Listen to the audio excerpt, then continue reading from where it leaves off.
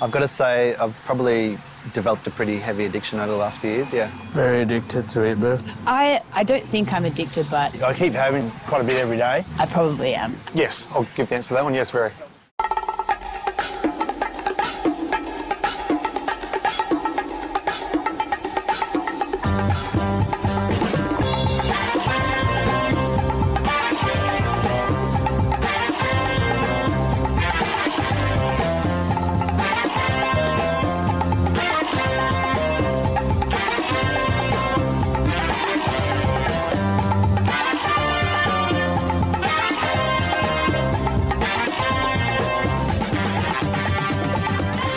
What we do here at St. Ali is single origin, single estate, micro lot. It's much in the same way that winemakers celebrate the subtle characteristics of grape.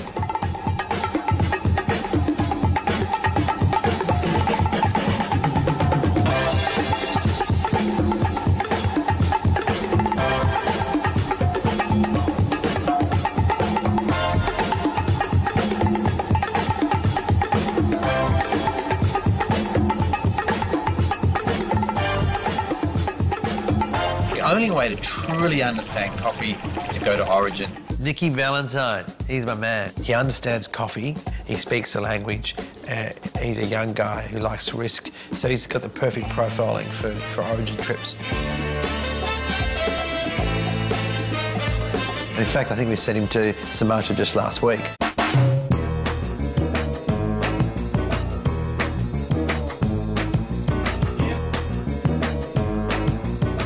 Hello, boss. What's up? Hey, man. How you doing?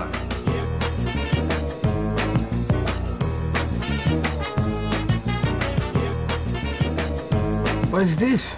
Ah, coffee luwak from organic, especially from West Sumatra. Oh, so you're telling me that this is cat's poo? Yeah, cat's poo. Oh, so For people making drink the this? coffee luwak you drink already.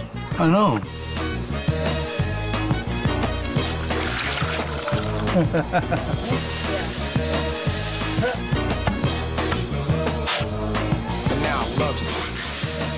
The civet cat itself, they've been eating a lot of fruits and organic stuff in the wild. So I figured out the taste should be fruity. But back in Australia, we would take about 200 grams of coffee and then put it in a sample roaster, we call it, yeah? And then after that, we would do the cupping session.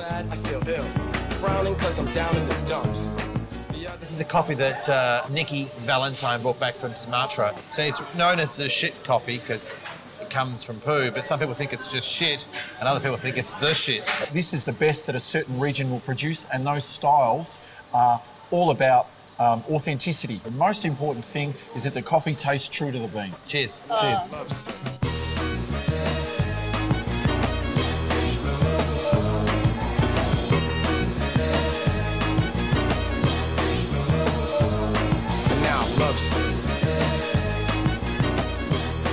There are pockets of the US, like San Fran, that are just tremendous spots with everything on offer. Our roles as baristas, you know, for a company like 4 Barrel, is we're always sort of taking the coffee that we have and trying to sort of optimize the flavor potential. A lot of that optimization comes from just the dialogue with the roaster. We have a team that comes up with our roast profiles, and they experiment with each coffee that comes in. So I try and listen for what people want out of their coffee. Every day we're tasting, you know, very minute differences between roast batches. Nobody will know the flavor profile of the coffee better than our roaster. In this cafe, we're using the Sinesso Hydra espresso machine.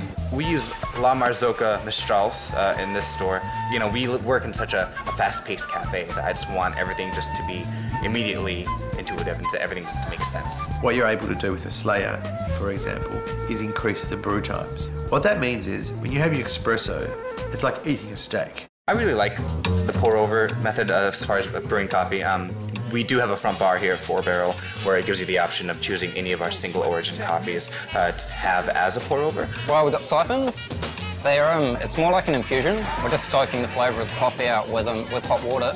And then down the other end, we've got a cold drip. It takes about 8 to 10 hours. And that gives you like almost like a liqueur from the coffee. For my home, I just French press everything. That's probably my favorite way of brewing coffee at home. It's just more delicate, gentle ways of drinking the coffee. The natural pairing is always a dessert of some kind, like a panna cotta or chocolate souffle and espresso, that in everybody's mind pairs really well. When you start pairing a siphon to sashimi, that you start getting a bit weirded out by it.